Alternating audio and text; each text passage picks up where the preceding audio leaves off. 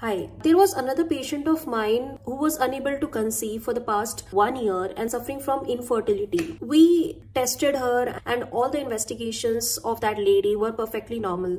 Whenever I asked her husband to get his test done, he totally refused, saying that there was nothing wrong with him.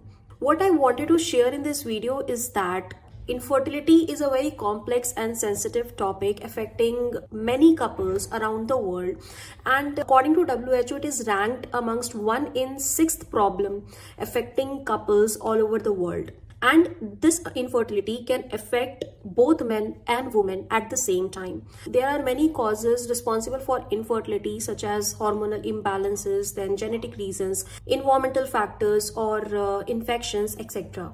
And in majority of the cultures, women, they are held responsible for not being able to conceive. See, infertility is not a taboo. There is nothing wrong with seeking help from your qualified doctors and therapists who can provide you with all the accurate information, diagnosis and treatment options for infertility.